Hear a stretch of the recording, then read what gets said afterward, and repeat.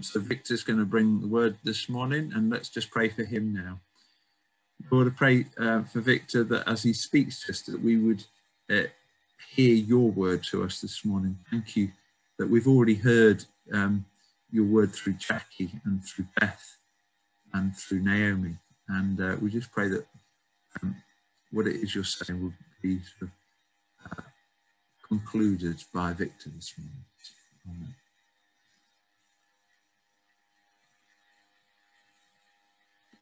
Amen. Can you hear me? Okay, that's good. I won't shout then. That's great. Morning, everyone. Morning, church family. And thanks, Giles, for that prayer. The Bible says that once the Lord spoke, twice I heard. The power belongs to the Lord. God's spoken already. Like Giles just prayed.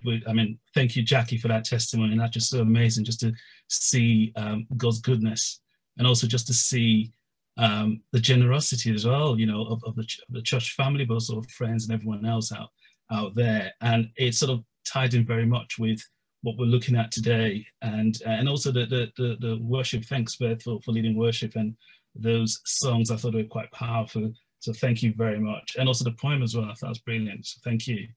Thank you, Naomi, for reading the Bible verse for us this morning.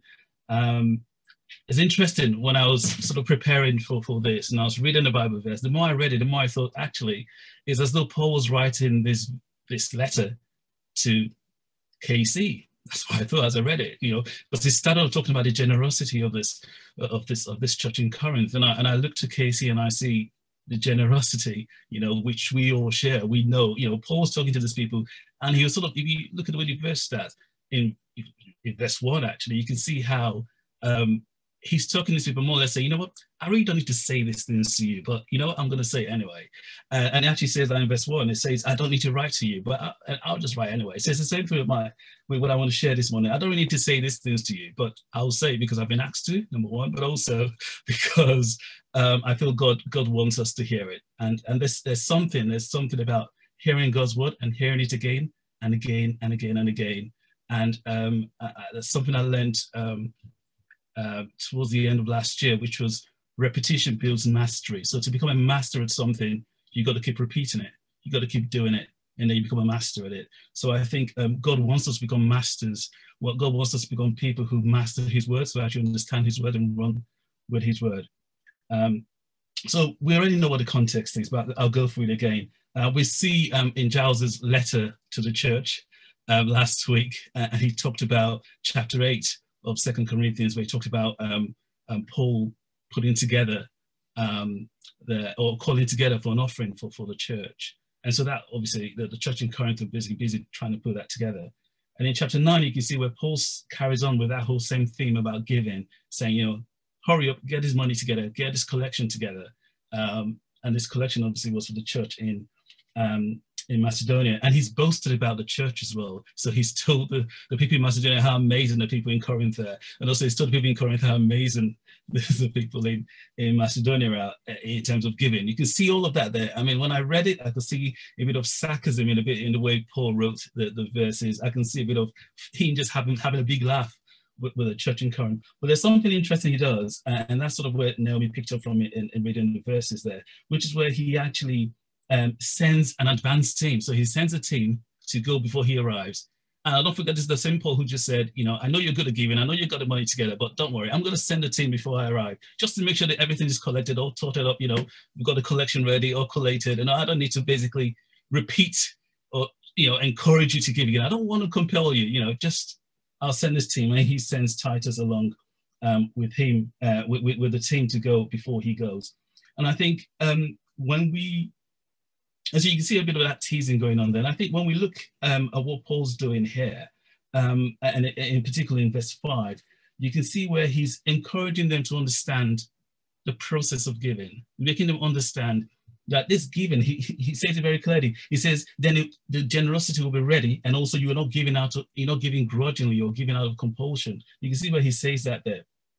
And in verse 6, and there's the reason why I have this background behind me, and I thought it was very apt.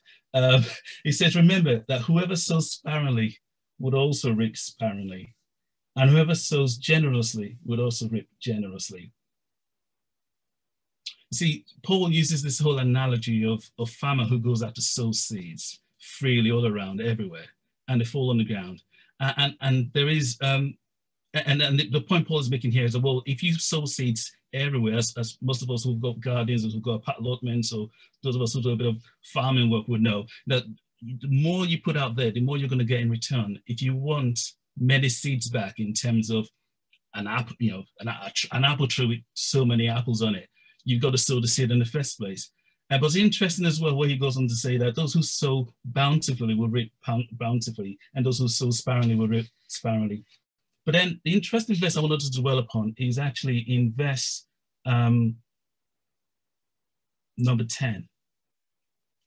And I'll just read that. I beg your pardon, in verse number 6. I'll read that again. It says, remember this, whoever sows sparingly will reap sparingly, and whoever sows generously will reap generously. Verse 7, each man should give what he has decided in his heart, not reluctantly, not under compulsion, for God loves a cheerful giver. And really, that's the theme of this message this morning. Now, the charge, Paul's charge that the people of Corinth is to give from their heart. Each man should give from their heart, not out of compulsion. And I sort of looked at, I thought, well, when Paul talks about compulsion, what does compulsion actually mean? And the dictionary definition says that compulsion, the word compulsion is a noun, and basically it means the action or state of being forced, or being forced to do a thing. Okay, so it's basically the irresistible urge to behave in a certain way, or rather be required by, or as if by law, to actually do a thing. That's what compulsion is.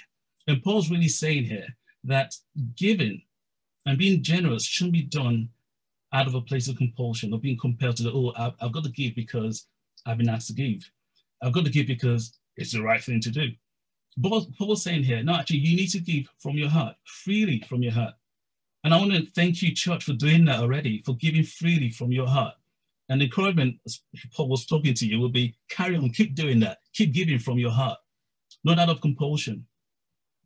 And as I kept looking at these verses more and more, one of the things I noticed was that this whole idea of being generous in the biblical sense of the word is really not about the giving itself. It's more about the attitude behind the giving we actually do, the actual giving we give. And I think that's probably why when you look at the story, Jesus in the temple area where he saw the lady, the widow who came in with her 2 mites and actually put that in the offering bowl, and all the people coming around putting everything, some of what they had in their wallets in the offering bowl. And Jesus made a point about that this woman has given more than all the other people combined together. I thought that was quite straight outrageous to say. I mean, Jesus, she only gave 2 coins. These people giving so much, and they had, they're giving Bitcoins in this case, giving a lot of money. She's only just giving two pennies, How can you say that? But Jesus was really looking at her heart. He wasn't looking at the amount, he was looking at the heart. And I think that the first thing, looking at this verses, the challenge or the question that I had to ask myself, and I think it's a question for the church, is how is your heart when it comes to giving? Do you give just because you've been asked to give? Do you give just because you think it's a good thing to do? Some of us do tithing, so we do the 10%. Do you do that because you think, well, I think church has always done 10%, so I just do that?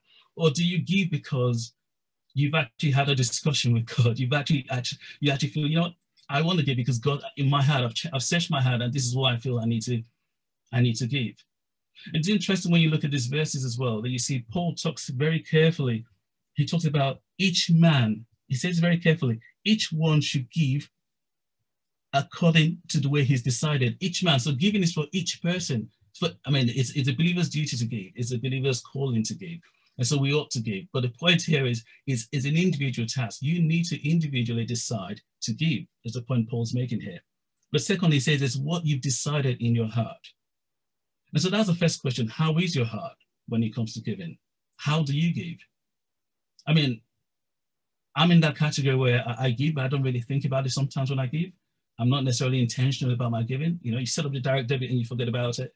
You're not really intentional about it in some ways, but in some other ways, I catch myself and I say, actually, no, I need to be intentional. I should pray about it. I should think carefully about this, my giving, and then give. And so really, I think it's something is worth thinking about and we're reflecting upon.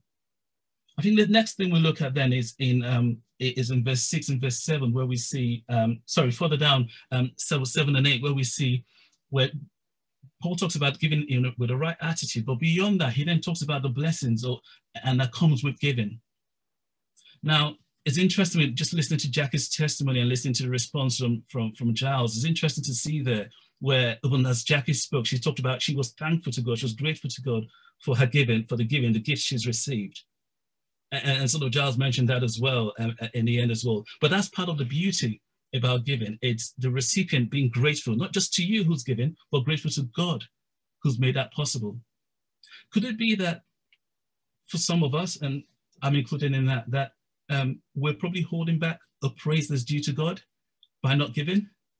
So, because when you look at the scripture carefully, that's sort of what comes to my mind, that actually, by me not doing what God has asked me to do, perhaps I'm actually holding someone else back from actually praising God for receiving something, because I just haven't done that. So the praise that's due to God hasn't gone to God because I haven't done what I need to do. I don't know. It's just something for us to think about as we look into giving some more. And I think when we look at these verses even further, it's Paul says it carefully, and I think maybe perhaps we just need to read it as we go through there again. He says, "For God loves a cheerful giver." Okay, so you're giving, but it's about how you give. And I looked at the word cheerful giver, and I thought, well, that's interesting. God, you got this interesting words. We don't use the word cheerful on an everyday basis. But I remembered Christmas, and I thought about, my kids on Christmas Day, opening the presents and all that.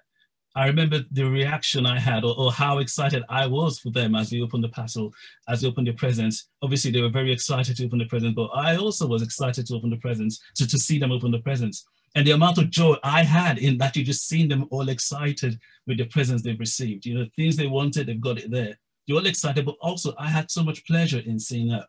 And I think God gets a lot of pleasure, and we also get pleasure when we see that actually our gift has made a difference. Jack has just spoken, and we can see how the gifts from our community group, the gifts from the church, we can see how that makes us as a church family feel, thank you, Jesus, we're able to actually bless our sister. Thank you, Jesus, that we've got such a great church family that we can actually bless each other. He gives us joy as well, as much as he gives the Father joy. Now, so I think the point I'm trying to make with all of this is not just about the heart of giving, but also what it does to God and what it does to us as a people. It makes the giver gives praise to God, but it makes us give praise to God. Further down in the verse, we'll see also what it does as well. It makes the receiver actually pray for you, the giver. I don't know if you've seen that there in the verses as well. It makes the receiver, I think in verse 10, so it makes the person actually who receives the gift to actually pray for you as well. So isn't that amazing as well? Actually, you get an extra prayer, the fact that you've actually given. But the point behind all of this, Paul's saying, and the 4 points which Paul makes quite clear with this form of giving, and is that when we give, we help meet the needs of God's people, which is what the people of Corinth were doing. That because they gave, they're able to meet the needs of God's people, the immediate need, which is material, it's financial in that case. But also beyond that, you're actually expanding God's kingdom. The other thing as well was that, and I've mentioned already, is that by giving, actually, it made people have another reason to actually praise God. It also shows the evidence of God's work in our lives as well. Because effectively, all we're doing is we're responding to God's love in our lives. Giles talked about this last week. Freely we've received and freely we give. You give from that which you have. And lastly, it prompts, like I said already, it prompts the person, it prompts a sense to actually pray for the given. As I conclude, because I don't expect this to be a very long, the plan wasn't to make this a very long message, really. Because again, like I said at the beginning, this is something which we're familiar with. But it's really to think about the points I've made. And I've summarized them in 4 questions to ponder over. But before I say that, I think that the one thing I want to make is, and this is something that's true about my life, is that sometimes I don't give because I feel that I don't have enough. And I feel that, maybe when I have, then I will give. And I think that's true of scripture, or that's true of Christian living. And what I mean by that is, you give of that which you have. Obviously, God's not expecting you to go and borrow and give. No, give of that from that which you have. And I think that's what's called sacrificial giving. And that's what the story I mentioned about the widow's mite is all about. So it's sacrificial giving from that which you have. And as you give of that which you have, God increases and God multiplies back to you. Again, going back to looking at the point Paul made about sowing and reaping. For us as Christians, and I appreciate some Christians are very shy to talk about sowing and reaping, but it's a universal law. It's something that's there. It's in agriculture, but it's true that when you sow, you reap. You know, you sow corn, you reap corn. You don't reap something else. You would reap back what you sow. It's known, and Paul refers to that as well in Scripture. And I think sometimes Christians shy away from that, but partly because of how sometimes verses like that get abused. It's been abused by some parts of the church, prosperity preaching and the rest of it. But actually, when you give from the heart, it's completely different. So the 4 questions I want us to consider is, how is your heart when it comes to giving? What's your attitude towards giving? So that's the first question. And the second question is, do you give cheerfully or out of compulsion? Do you give with excitement? I can't wait to bless this person. I can't wait to see God's kingdom expanded. I can't wait to see the work going out in X country being expanded, you know. Do you give out of excitement or you give out of compulsion and grudgingly? Like the way I pay my taxes, grudgingly I do that.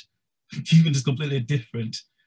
I don't know if anyone's ever opened their pay slip or their tax return and are excited with what Her Majesty's government's taking. I'm never excited about it. But that's different. That's, you're allowed to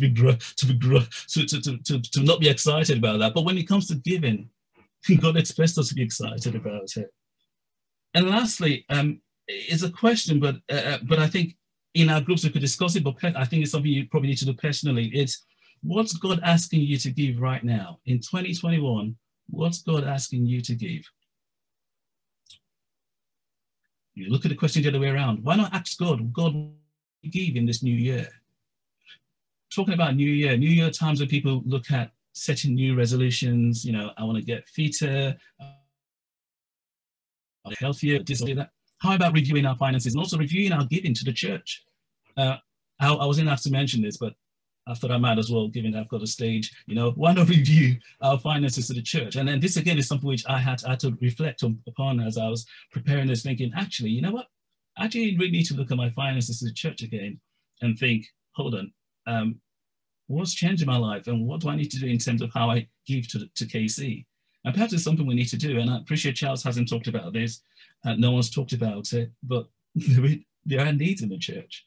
And it has to be met by the church, by us, the sense. So these are the things I want us to consider, I want us to think about as we break into our groups.